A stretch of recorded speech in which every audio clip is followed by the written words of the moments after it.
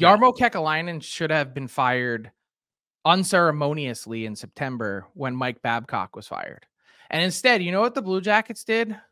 Internally, I can tell you, the reaction was we got bleeped by the league, and we got bleeped by social media, and we got bleeped by Spittin' Chicklets.